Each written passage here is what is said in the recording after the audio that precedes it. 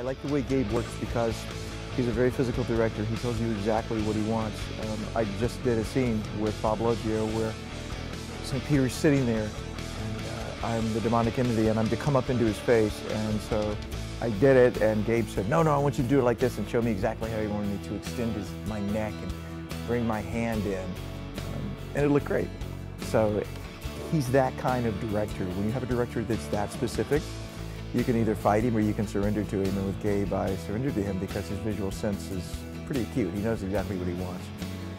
The other reason I wanted to be a part of this film is because of my personal faith. I'm a Christian, and I play a lot of dark characters, and this was an opportunity for me to portray something that I think is very real. I believe that there are demonic forces in the world.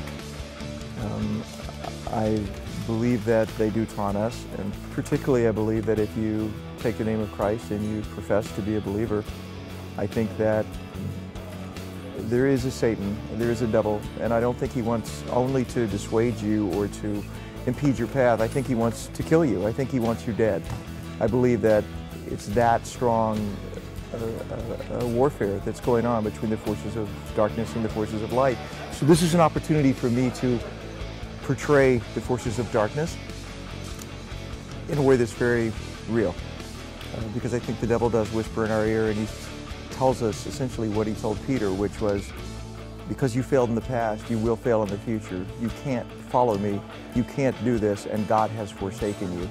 It's a lie, because he's the father of lies. And this is an opportunity for me to put the lie and take the mask off and show through this makeup and through this character what that lie really is. That's why I wanted to be a part of the film.